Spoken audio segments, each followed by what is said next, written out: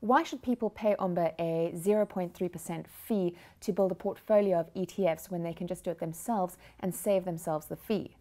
The reason is quite simple in our view. So I actually think if people have the time and the expertise and the wherewithal, etc., to go and build their own portfolio of ETFs, a global portfolio, I highly recommend it. It's a great thing to do.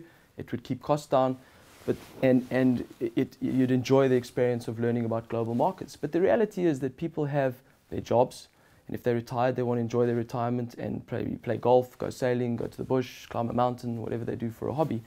And we effectively cater to that universe of people that either don't have the time, expertise, or don't want to because they want to do and have fun with their money, not worry about investing it. And so what we believe is that we charge a very modest fee of 0.3%, and it includes a whole host of things we do in the process.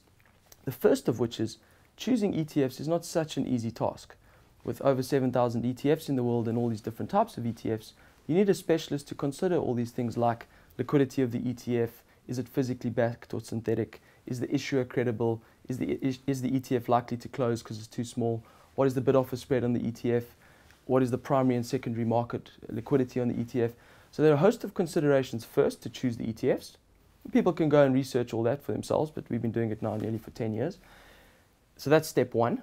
We do the research on the ETFs. The second thing we do is we do think, and this is the point about us trying to add our own skill and alpha to the process, we do think the world presents opportunities to own things when they become cheap. So due to geopolitics, due to macroeconomic factors, due to dislocations in valuation, bad news, headlines, etc., asset prices can move up and down. Take examples like protests in a particular region or threatening of a trade war between X and Y.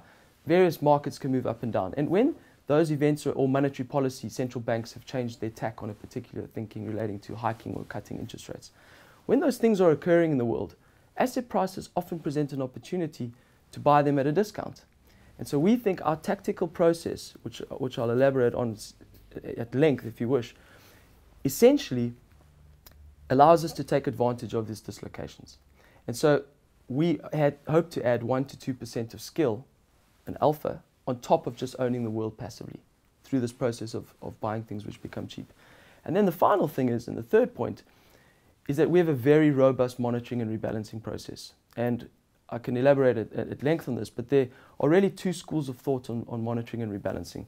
You get percentage of portfolio theory, which says if your target allocation is 50-50, if you deviate by X percent, let's say 2% out of your tolerance band, so it goes to 53 and 47 weighting, you automatically rebalance back to 50. And there's a lot of academic literature on percentage of portfolio rebalancing. And then the other theory is calendar rebalancing. So on calendar periods, weekly, daily, weekly, monthly, quarterly, semi-annually, annually, whatever you choose, you just rebalance to target irrespective. You don't consider the percentage changes. When one looks at a lot of the academic literature on these theories, most of which has typically been done between, for example, US Treasuries and the S&P, or it's been done between UK gilts and the FTSE 100, or it's been done between the Stock 600 and bunds, or it's been done between JGBs and the Nikkei. A lot of the academic research is essentially centric to the region or country. Very few researchers have done the research on global portfolios and multi-asset portfolios from a global context. But when you read through all the literature, one has to consider a number of things on portfolio rebalancing. You don't want to trade too frequently, so you want to keep costs down because you don't want to incur unnecessary commissions. So that's an argument for keeping bands wider. It's also an argument for keeping calendar periods wider, not too frequent. And you have to consider other factors like, not catching a falling knife too early. If markets are falling, they could trend lower for quite a while. Similarly, if markets are rallying, they could rally for quite a while. So you don't want to, if your 50-50 bond equity mix was 53-47 in favor of equities, immediately cut back to 50. And vice versa, if your equities have fallen from 50 to 45%, they could end up becoming 40% of the portfolio because the market's trending down.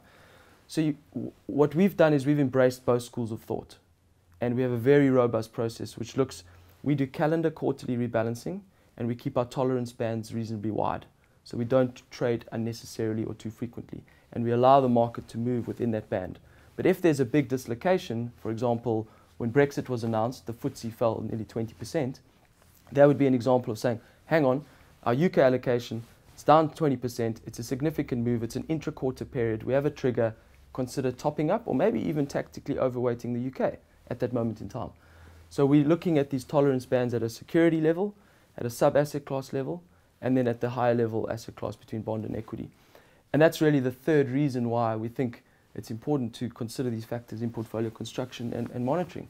And I think for 0.3 fee, if you factor in those three things, it's a significant, a very good deal.